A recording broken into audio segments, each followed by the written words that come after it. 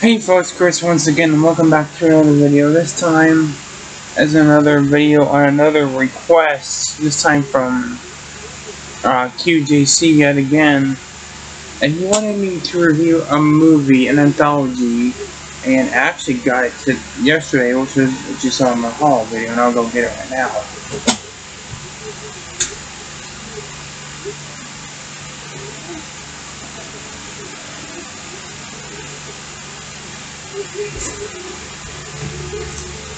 It's called hellblock 13, and it's hard to see the cover, but there's the inside. You can't see that either, but that's inside the disc, or inside of the cover. It actually comes with a little book, a little pamphlet, and it's a trauma movie. So you can buy a bunch of other trauma movies with this. You can actually order a bunch of trauma movies on VHS with this catalog, which is pretty cool.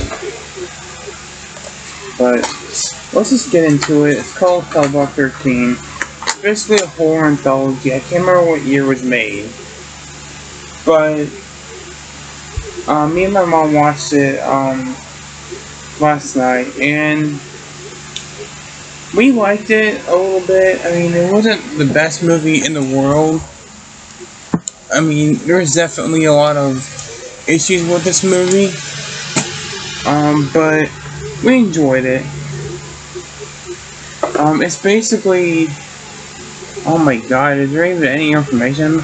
There's literally nothing of this movie on YouTube. No reviews, no trailer, nothing. So let me look it up on IMDb. It's called hellblock. Hell.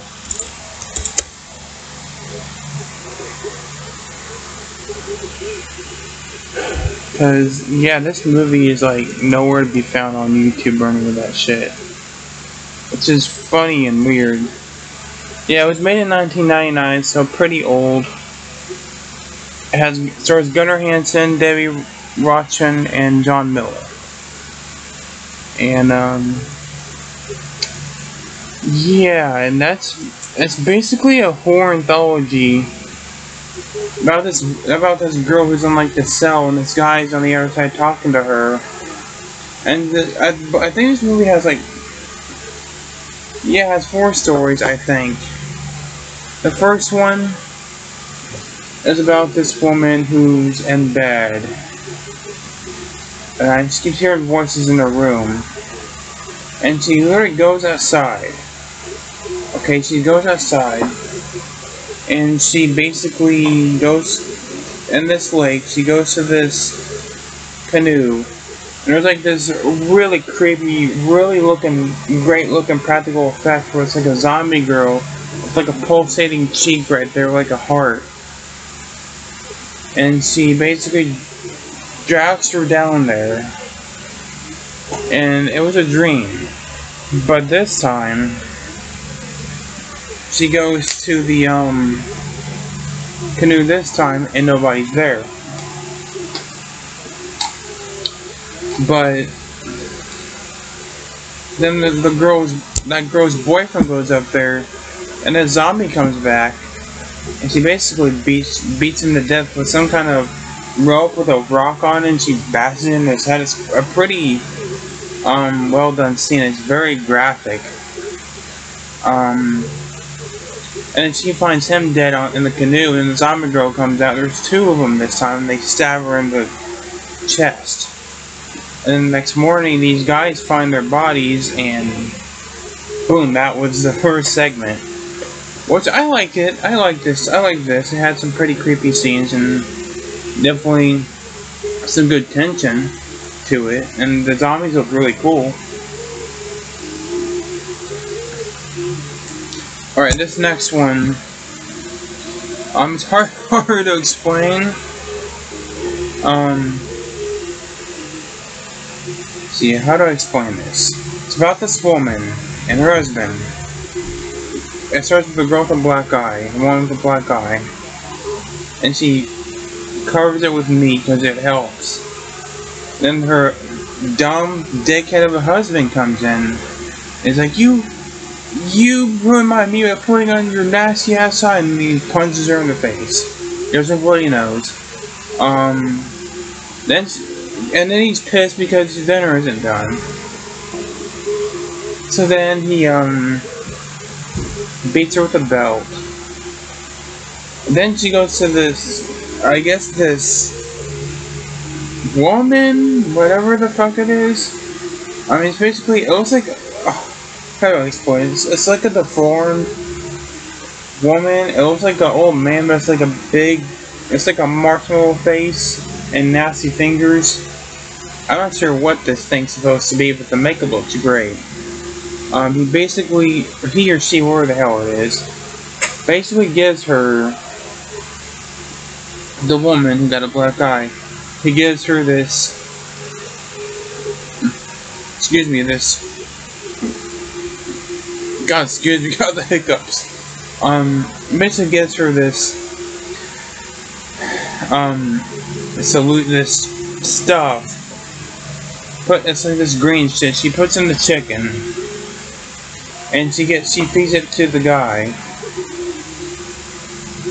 and the effects look great on this scene. He like, his face like bubbles and it like contorts and it like bubbles and all that shit. And he turns into like, and he rips off his shirt like the Incredible Hulk. Next morning, the woman finds him, and the guy literally knocks up the woman's head into the freezer. And that's basically the story. I liked this. This is probably one of my least favorites, but I still liked it. It was very dark. The ending was like fucked up, but in a good way.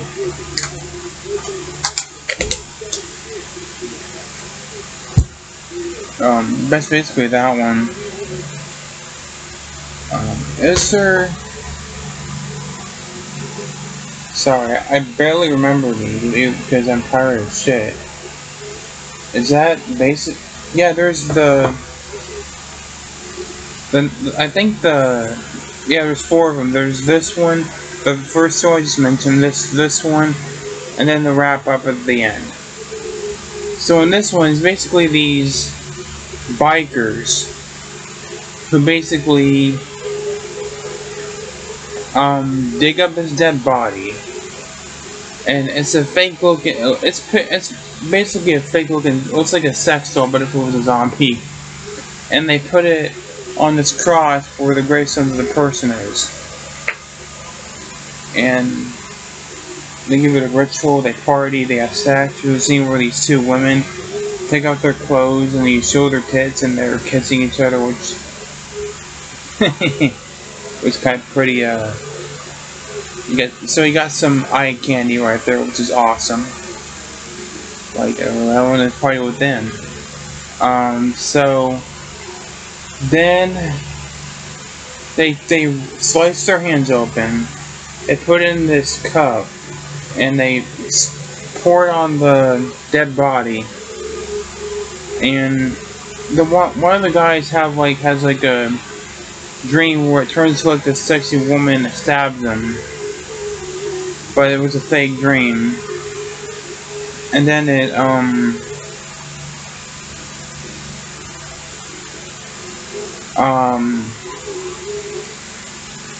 sorry, my Tourette's. It basically comes to life, but this time it looks like the body. And it cuts his hand off and stabs him and kills him, and they find the body next morning. And then it cuts to the woman in the cell. She's telling all these stories to this guy. And she basically kills herself, the girl in the cell. And then he comes back to life with the spirit. And cuts the guys with him in the cell. She cuts his head off. And she's like, catch him, throws at the guy. And it cuts to that girl's body, and that's the movie.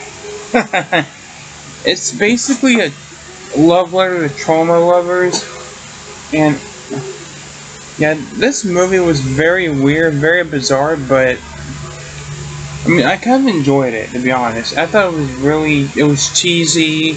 It was corny. It was just kind of dumb. But I enjoyed it. I thought it was a decently made movie. And if any of you are trauma fans or even gorehounds, you would love this movie. Like, I mean, and by the way, there's a dead dog on this movie, which was on the back cover, so watch out for that. But yeah, if you haven't seen the movie, I recommend it. It was really good, especially for Halloween. Tomorrow I might or might not go see Firestarter, but I'll see what happens. What do you think about Hellblock 13 down in the comments below? Do you like it? Do you hate it? Do you think it sucks? Do you think it's good? What do you think about it? I gotta say, the acting isn't that good by the woman in the cell, but her with the severed head, her laughing kind of got on my nerves, but oh well, it's a trauma movie. But yeah, 11 minutes, holy shit, I was talking for 11 minutes. What do you think of this movie down below? Have you seen it? What do you think about it? So thanks for watching, guys. Take care. See you guys in the next one. We'll see you later, guys. Peace.